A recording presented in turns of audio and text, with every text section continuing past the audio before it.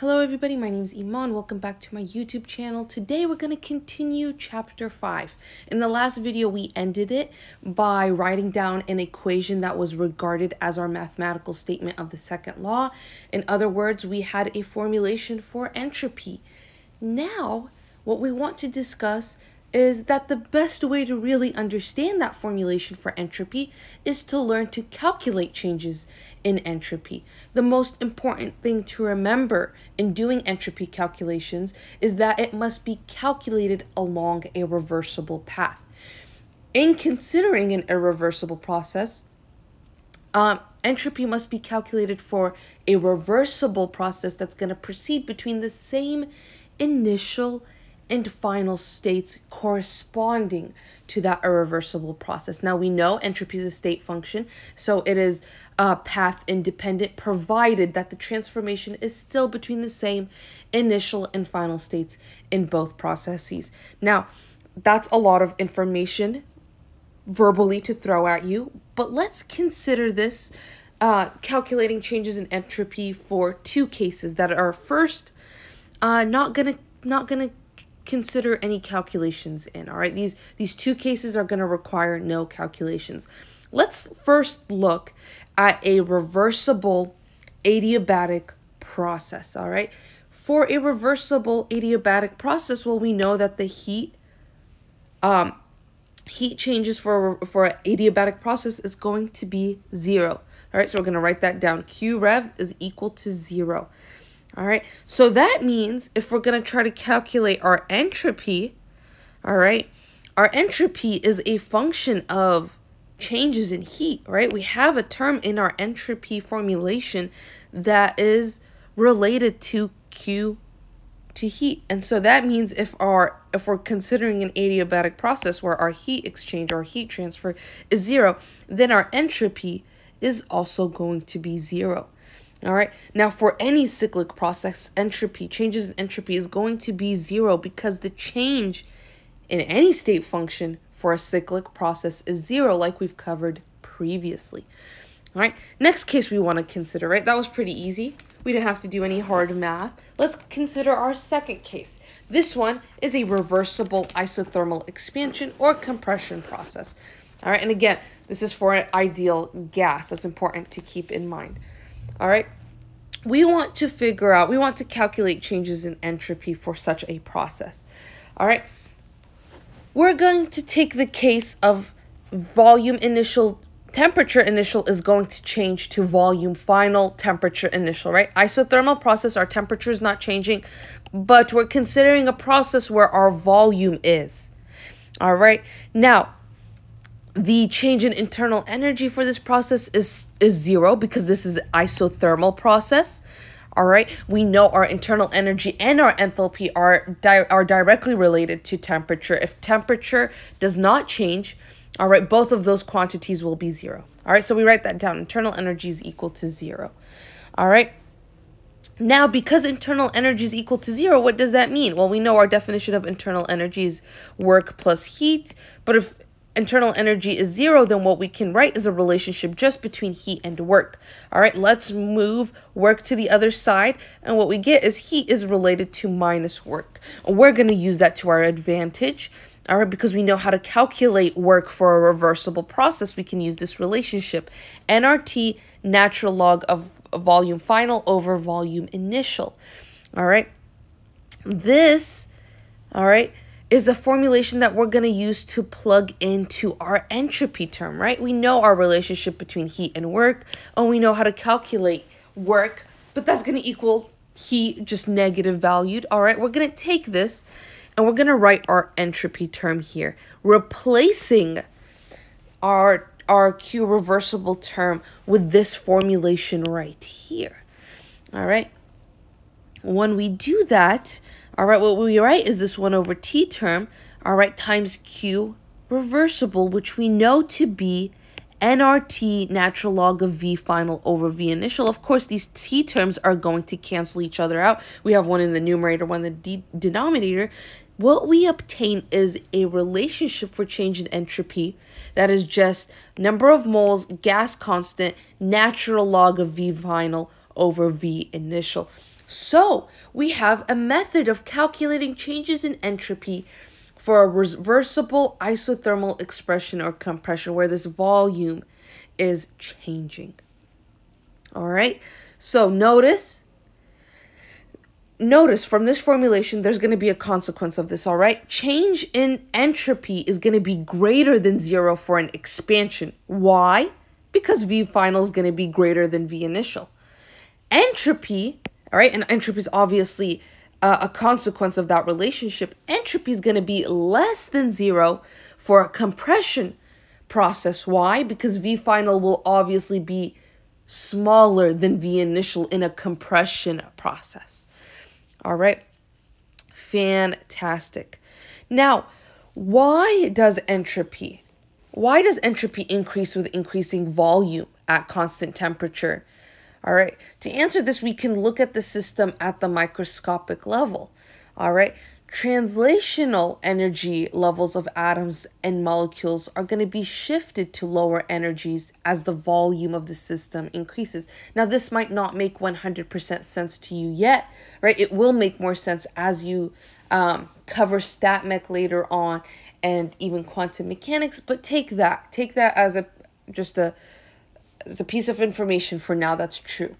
All right, the translational energy levels for atoms and molecules are going to be shifted to lower energies as the volume of the system increases. That means more states of the system can be accessed at constant temperature if you increase that volume. All right, and if you're increasing the number of states your system can access, your entropy will also increase as a consequence. All right. Remember when we talked about microstates and macrostates, right? Your entropy definition there at the beginning, right? It had a relationship. It was proportional to the number of microstates you can access. If you increase the number of states that the system can be accessed, aka your microstates, all right, then your entropy increases, and that happens at constant temperature as volume increases, all right? Now, next, what we want to consider an ideal gas that undergoes reversible change in temperature at either constant volume and constant pressure. We're going to consider both, all right? So, for a constant volume, reversible process at constant volume, but your temperature is changing, all right? You have VITI, initial volume, initial temperature, changes. You keep the volume initial. The volume isn't changing, but you have this new final temperature. All right, your temperature is changing. What we can write here for dq then, all right, is that your change in heat is going to be related to your specific heat capacity as a function of temperature. So we can write CV dt. All right, what that means is we're going to use this to insert into our entropy calculations, right? Because we have a relationship between entropy and our heat. All right, we can plug this in our specific heat capacity with changes in temperature, or specific molar heat capacity here with a mole term over temperature.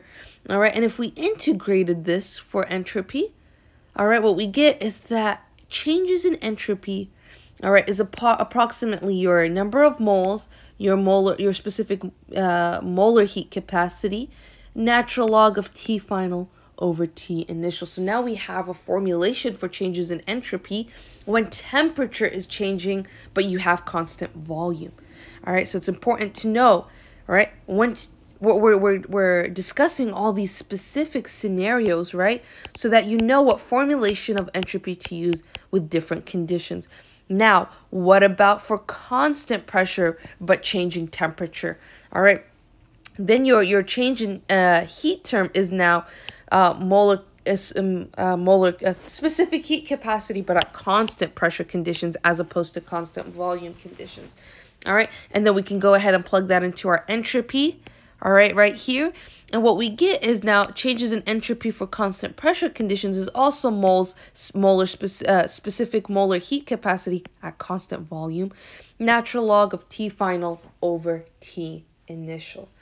All right, so now we have these different formulations, all right, of entropy, changes in entropy for different scenarios. One where you're discussing a cyclic process, one where you're discussing isothermal expansion or compression, all right? Ones where you're discussing constant volume conditions, but your temperature changes, and then ones where you're considering constant pressure, but your temperature's changing. And now we have different formulations of entropy for each of those scenarios, all right, that are disposable to you considering what your word problem might ask if you're doing practice problems, all right? Fantastic. Now, we said entropy is a state function. Entropy is independent of the path. That means any reversible or irreversible process for an ideal gas can be described by treating it in smaller segments as well. So, for example, right, we considered all these cases of changes in volume, but isothermal, changes in temperature at constant volume, changes in temperature at constant pressure. What if you get asked to write a change in entropy formulation for something like this? You start off V initial, temperature initial, but you change it through the process to a new final volume and a new final temperature, all right? What can we do? Well, how do we approach a problem like this when we want to write our change in entropy? Well, what we can do is treat this whole process, all right, in two segments. One that occurs at constant volume and another that occurs at constant temperature. So what you can actually consider this to be, all right, is two segments. One where you're doing V initial, T initial to V final, T initial. All right, that's segment one. And segment two where you go V final, T initial to V final, T final. All right, and you can add both of these entropy changes together. We know what our formulation for change in entropy for isothermal compression or expansion. We wrote it right here. All right, we can take this formulation, all right, and then that's for segment one, and we have to add it to segment two to really get the change in entropy for a process like this. Well, we also did constant volume change in temperature entropy calculations. It gives us this following formulation. We also insert it. So to write the entropy change for such a process, consider two segments, add them together to truly express the change in entropy for a process like that. All right. Similarly, for any reversible or irreversible process, for example, with pressure, all right, you have pressure initial, temperature initial that goes to P final, T final, all right? You can do the same thing, break this down into two segments and write the change in entropy for both of those segments. All right, this segment would be P initial, T initial to P final, T initial, and this one would be for P final, T initial to P final, T final. All right, and so you can write it as an expression of addition for two segments. You can break these down into these changes into two segments that you know the entropy formulation for and add them together. Now, one more thing is we can consider entropy for phase changes and how we write the relationships for that. All right. Experience is going to show us that liquid is converted to gas at a constant boiling temperature through heat input if the process is carried out at constant pressure. All right, what that means for the reversible process is that we can write our entropy change for vaporization, all right, as delta enthalpy change of vaporization over temperature vaporization, all right? And we can do the same thing for fusion as well if you're going from solid to liquid, all right? Entropy of fusion is just the enthalpy change of fusion over temperature of fusion, all right? You can actually take these formulations, these are for ideal gases, and write them for real gases, solids, and liquids. And actually, we're going to write these formulations as we consider this practice problem right here. This problem says 1 mole of CO2 gas is transformed from an initial state characterized by this initial temperature and this initial volume to a final state characterized by this temperature final, volume final. All right, you want to use the proper equations for this to calculate your change in entropy. Well, the thing is here, what are we considering? We're going from V initial, temperature initial, ultimately to V final, T final. The thing is here, we're using this, we want to calculate the change in entropy here, all right? And we want to use ideal gas values for beta and kappa. Or if you remember, beta is our volumetric thermal expansion coefficient from all the way chapter 2, and kappa is our isothermal compressibility values. Now, when you're considering changes in entropy for arbitrary processes that involve real gases, solids, liquids, all right, where you have your beta and kappa values, all right, you can calculate your change in entropy for this process using the following equations. All right, so if you're given calculating your delta S, your entropy change, using beta and kappa, what you can write for entropy change is the following equation. All right, you have your change in temperature part and your change in volume part. Your change in temperature is based off of your heat capacity over temperature, right? And your change in volume is going to be related to your beta over kappa values. And essentially, you can write this, all right? Your change in entropy is your specific heat capacity at constant volume, natural log of T final minus T initial, plus your beta kappa values, all right, which we said are your isobaric volumetric thermal expansion coefficient and your isothermal compressibility coefficients, multiplied by your delta V. All right. Now, in deriving this part, all right, well, we actually didn't derive it. I'm just stating it. We're not going to do any proofs or derivations of this. With this result, all right, you can assume that your beta and kappa values are going to be constant over temperature and volume changes.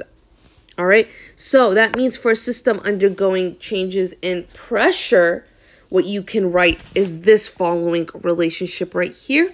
And then you can write it as Cp, natural log of T final over T initial, minus V beta, V final, P final, I'm sorry, minus P initial.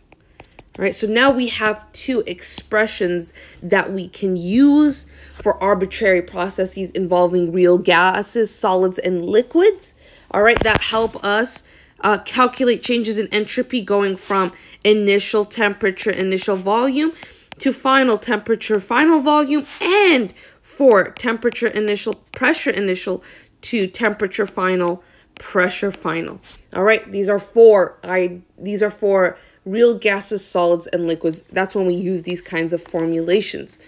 All right, fantastic. Now, again, going back to our question here, we have 1 mole of CO gas that's transformed from an initial temperature volume condition to a final temperature volume condition. All right, here we're given the specific molar heat capacity at constant volume. All right, now, and it tells us to use our ideal gas values for beta and kappa. All right, so how are we going to approach this problem? What we're going to do is we know a little bit about our beta and kappa values. All right, our beta value, we had a relationship for this. It's 1 over volume, delta V over delta T at constant pressure. All right, and if we're dealing with an ideal gas, then we can rewrite this. All right, we can rewrite the inside of this partial derivative using our ideal gas law. And so we can write 1 over V here. Delta, well, in our ideal gas law, we know PV equals nRT. We can rewrite this for V is just nRT over P. And we're going to replace this V with this formulation since we're dealing with ideal gases. It's going to make doing this partial derivative a lot easier, which is why we're replacing it. All right, when we do this, all right, now we're just taking the partial derivative of this with respect to temperature. That's just going to give us 1 over V, and it's just going to give us 1 over T, actually. All right, we've done this in the previous chapters, 1 over T.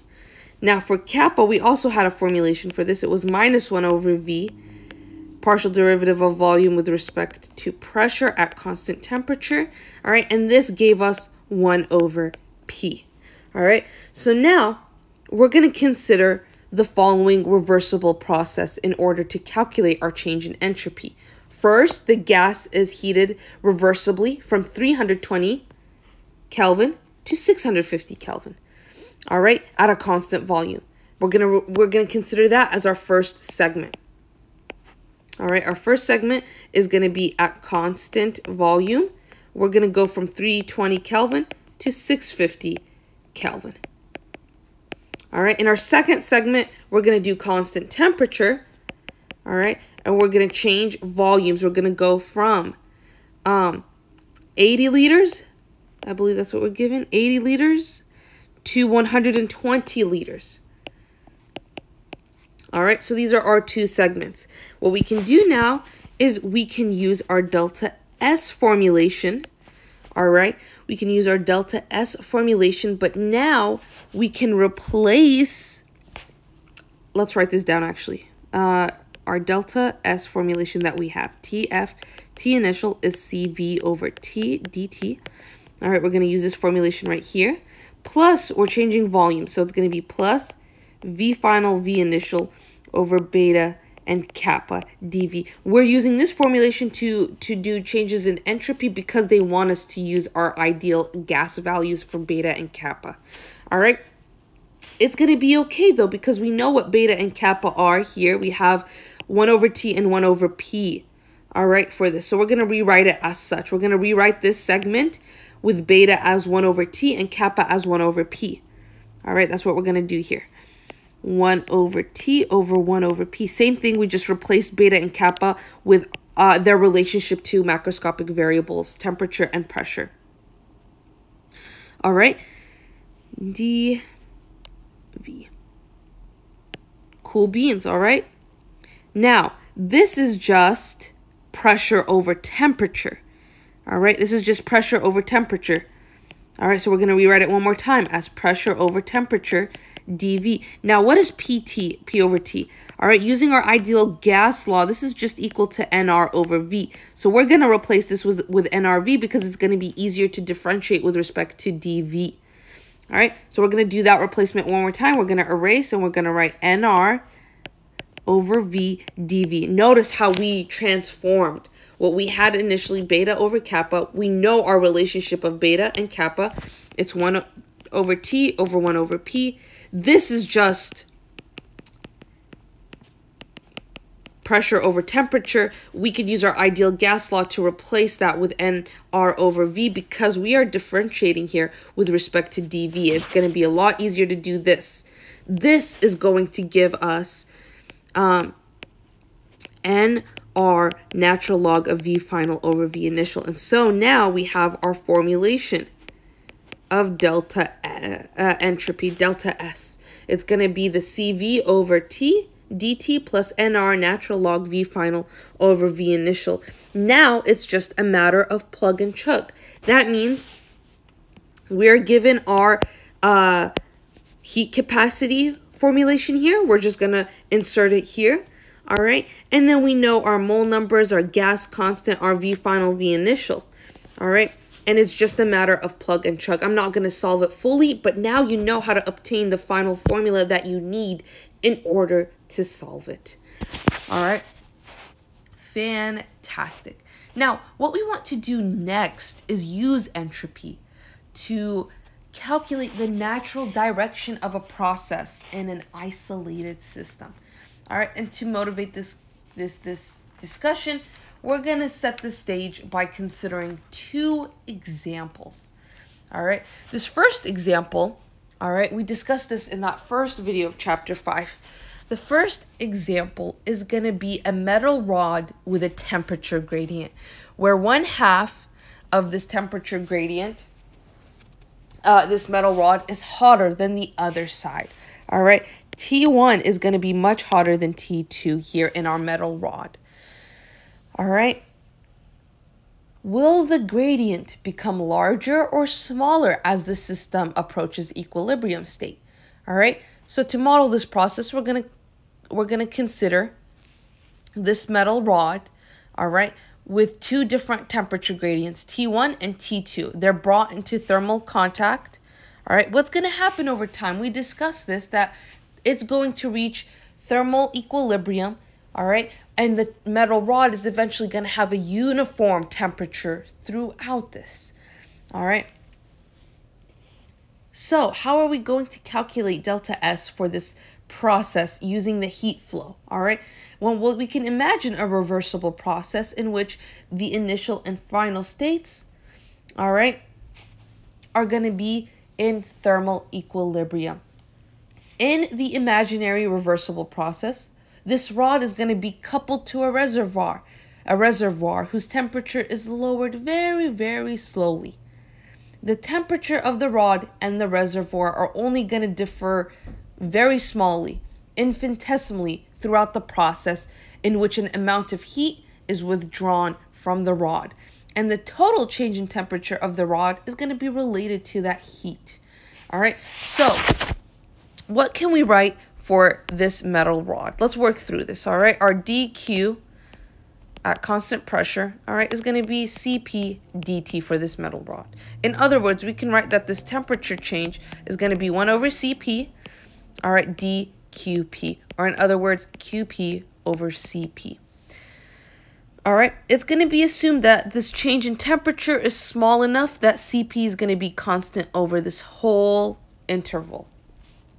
All right, and what we can do now is write the entropy change of the composite system, all right, as a sum of the entropy changes in each rod, right? Because technically we're going to think of each one of these parts of the rod that have different temperatures as having different entropies as well. And we can write the entropy change of this whole system, all right, as the change in entropy of each part. All right, what that means is we can write entropy change as Q reversible 1 over T1 plus Q reversible 2 over T2. All right, and we can summarize this as this heat change is going to be pretty similar as 1 over T1 plus 1 minus 1 over T2. All right, now we know T1 is greater than T2, and so that means this part in our parentheses is actually going to be negative. And so this process has two possible directions if we didn't know how this would play out. All right, pretend we didn't know how this would play out, and we're just using the equations that we know to understand this, right? We got this formulation for change in entropy considering the entropy of both sides of this metal rod having temperature T1 and T2. Now we're looking at that formulation. We know T1 is greater than T2. That means that this quantity in this parentheses has to be negative. That means this process has two possible directions. If heat flows from hotter to colder rod, then the temperature gradient will become smaller and entropy will be greater. If heat flows from colder to hotter, then the temperature gradient will become larger and entropy will be smaller. All right. Entropy is going to have the same magnitude in both cases, just a different sign. We know entropy is a useful function for measuring the direction of natural change in an isolated system. All right, and we know experience tells us that the temperature gradient is only going to become less with time. What that means is we can reach a conclusion. It can be concluded that the process in which entropy increases is the natural direction of the natural change in an isolated system. All right, that's going to be really important. All right, that's the conclusion that we want to reach for any irreversible process in an isolated system. There is a unique direction of spontaneous change, the one where entropy increases, all right, for the spontaneous process, all right, one where entropy decreases for the non-spontaneous process, and one where it equals 0 for a reversible process. Again, the process where entropy is greater than 0 is the direction of natural change in this isolated system. All right, the reverse process is the unnatural direction of change. All right, so for isolated systems, we know that the direction of change, spontaneous change, is going to be the one where entropy increases. That's how we know that when we have a metal rod where one side of it is at one temperature and the other side is at a different temperature, that heat will move from hotter to colder, because that is the natural direction that will result in a larger delta S, a larger change in entropy.